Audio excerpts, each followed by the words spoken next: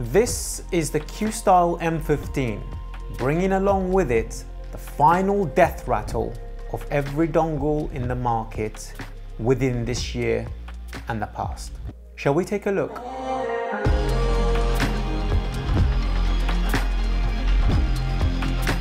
First and foremost, what the hell is the M15? Well, this unit is a dongle. Like the Apple Lightning dongle, converting that socket to a headphone jack so you can connect wired headphones.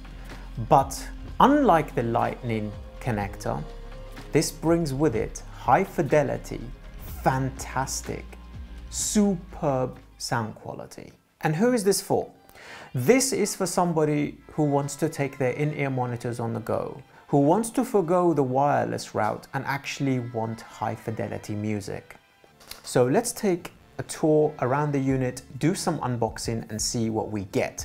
This unit is $250 on the Questyle website. Thank you so much for sending this unit in for review. It's very, very much appreciated. We get an understated box. It looks like a large cigarette box. And then front and center, once we unbox this, we get the unit. This thing is tiny. It looks like a chewing gum packet. Setting that aside for now, let's look at the box and see what else we get. We don't need that. We get some documentation discussing what the unit can do, and then we get two cables. These are a fabric jacketed USB-C to USB-C cable and USB-C to USB-A cable. As you can see within the box, you do not get USB-C to Lightning like this one here. This one was bought off of Amazon, but if you want a cable such as this, which is the same fabric material, you can order it on the website foregoing one of these ones, I believe, if I'm not mistaken, but it's easily obtainable for the iOS users. Okay, so let's take a quick tour around the unit. As you can see, this unit is very small. It's machined out of aluminium, CNC machined. It's really beautiful. Tolerances are really tight, no creaks. And up top, you get this beautiful transparent cover showing the guts of the unit. Rear ending the unit, we get USB-C. On the right-hand side, we get the high and low gain switch, which is quite clicky and satisfying. And up top, we have two headphone jack outputs. We have a single-ended TRS 3.5 for your very sensitive in-ear monitors. And on the other side, we have a 4.4 TRRS balanced output. And that's it. That's the unit. When the unit is on, you get three indicating lights. Green for standard output, 1644. Red for high res. And magenta for MQA if that's your thing and if you're running Tidal.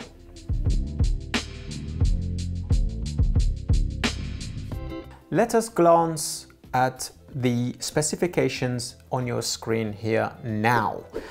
As we can see, this unit measures extremely well. Dynamic range is at 130 dB, which is absolutely freaking insane.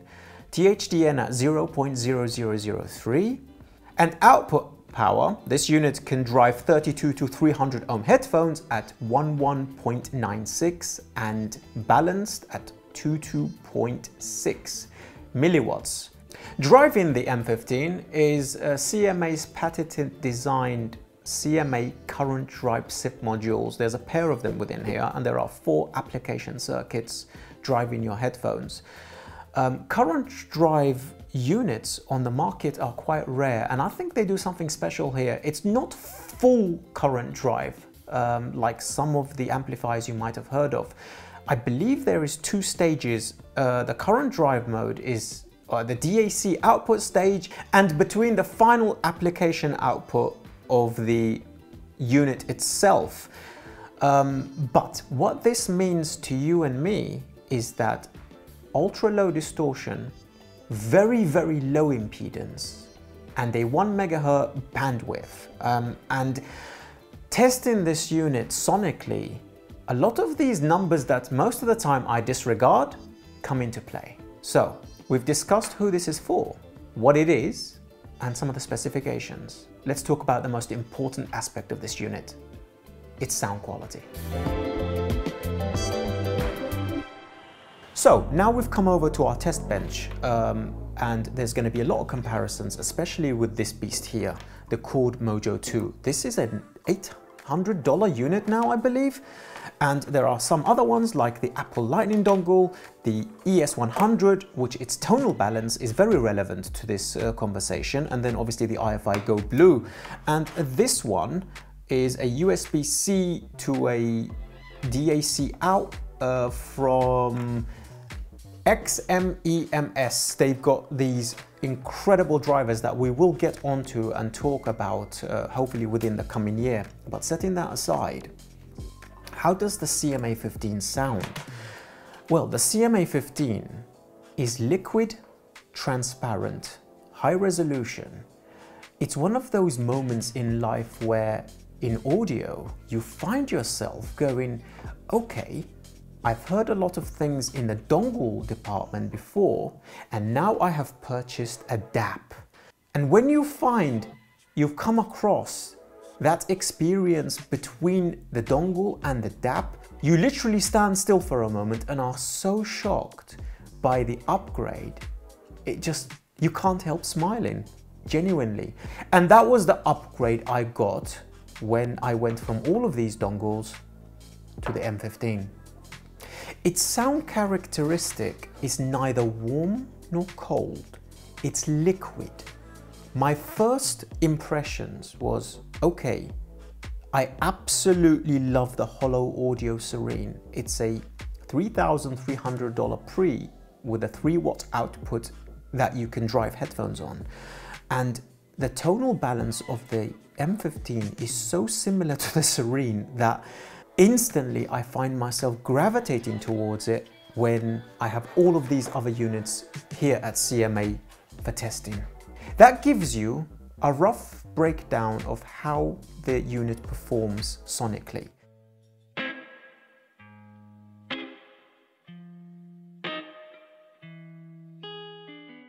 Starting with a sonic characteristic breakdown, let's start with the stage. The unit stage is very wide. Impressively so, actually, for a dongle. It beats the Go Blue and it definitely beats the ES100.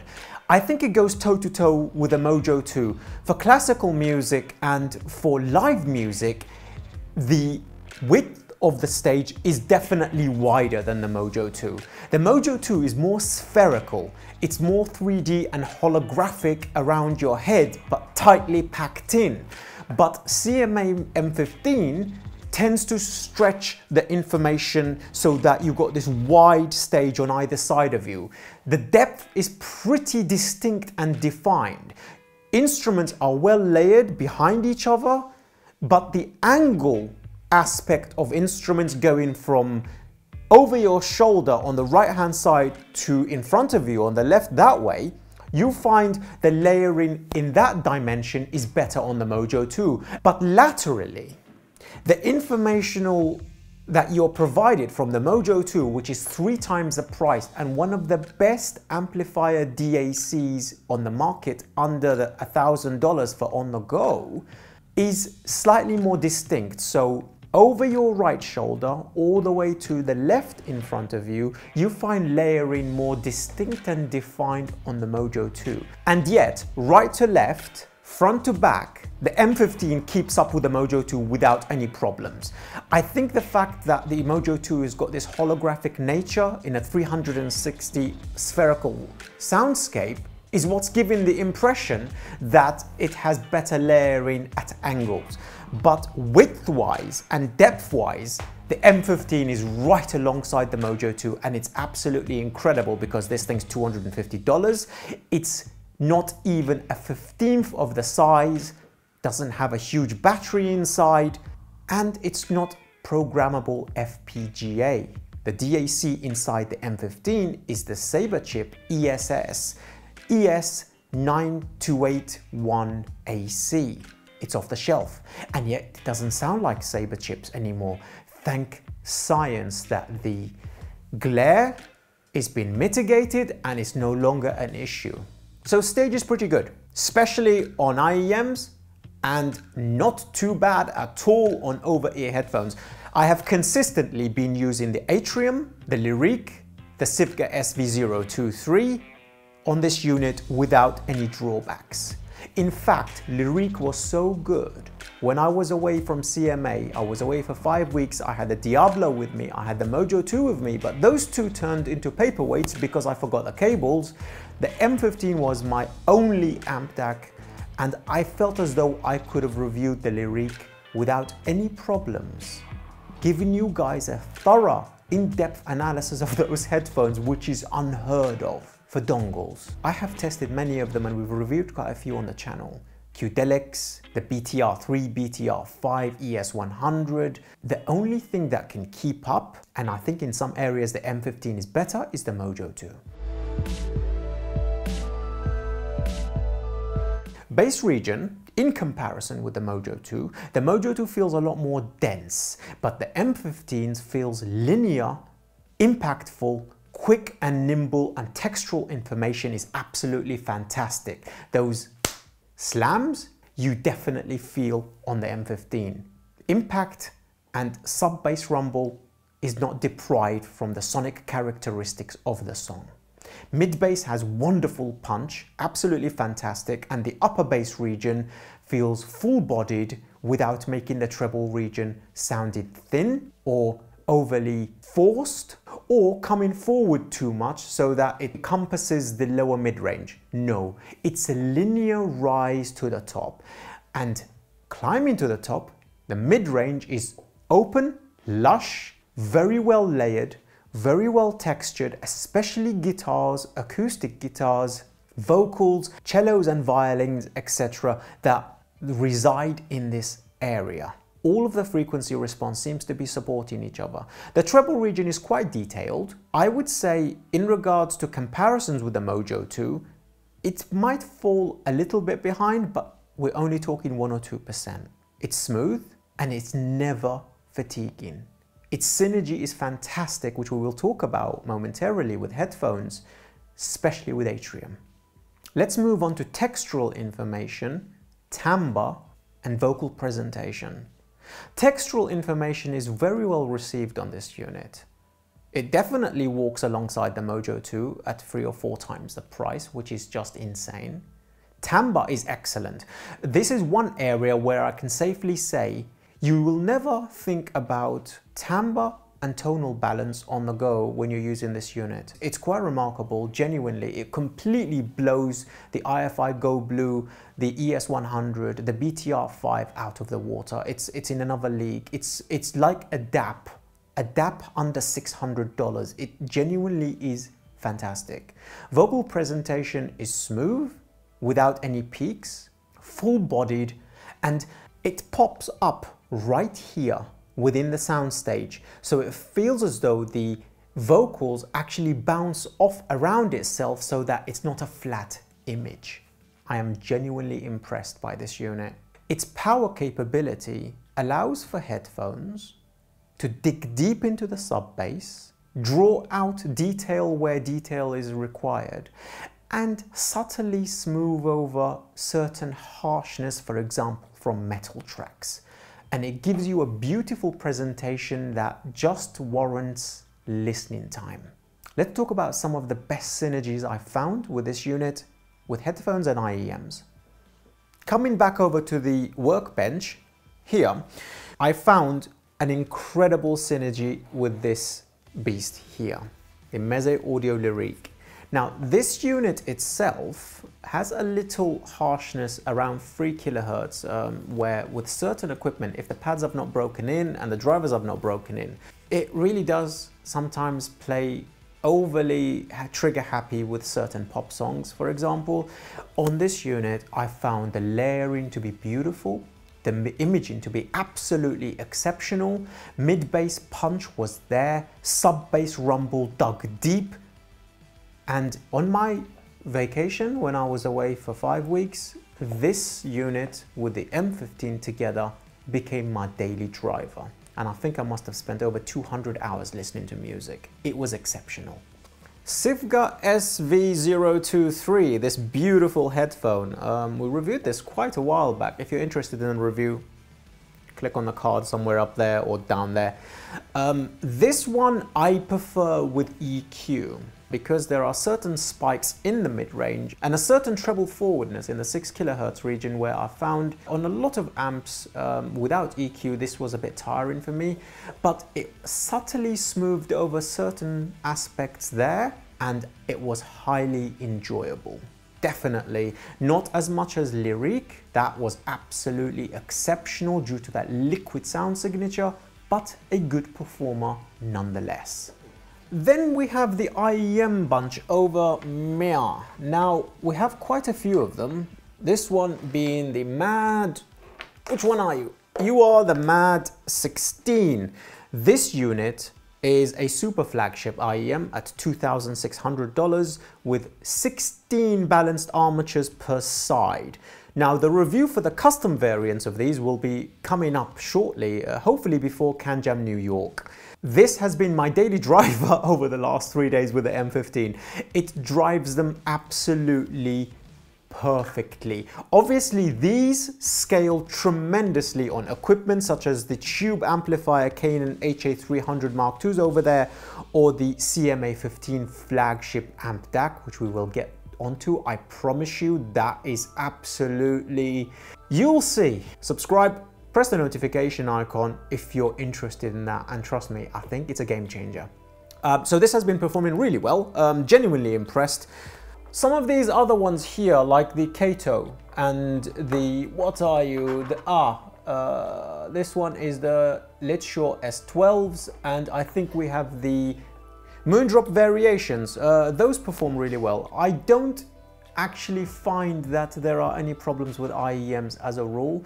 Tonal balance is safe, liquid, neutral, musical, honey poured over thunder. I don't think there's anything to worry about at all. There's enough edge to give warm IEMs a good attack, and there is subtle enough smoothness to give peaky IEMs the treatment they deserve. Absolutely impressed. Let's talk about some of the caveats. I'll be honest with you, setting aside the fact that in my situation, I'm an iPhone user, I had to pick up a Lightning to USB cable, and the one in the box over there was USB-C to C. For the first time, I think ever, I just don't find any gripes with this. I can't find anything wrong with it. Power is sufficient for a dongle, and it drives Atriums and Lyrique perfectly fine. That current drive technology is incredible. I hope a lot more manufacturers develop and look into this area of tech. You get balanced, you get single-ended, it's beautifully designed, you can see the internals. I don't have any gripes. And the price point to performance ratio is off the charts. So conclusion, should you buy an M15? Yes. Does it replace the Go Blue? Unless you need Bluetooth, without a doubt. Do you need a DAP underneath $600 if you've got this? No. So let's do the scores. The M15 for 2022, setting aside all of these other dongles, putting the final nail in a lot of coffins of these dongles, Questyle M15 gets 5 tigers across the board. Absolutely exceptional. And if you like reviews such as these, and you want to get them before anyone else, consider joining our Patreon, where you'll get access to me on the private Telegram chat, where we discuss these units before the review is even out, and as I go through the review process, and you get access to the early reviews before it goes live on YouTube. I will see you in the next one. Peace.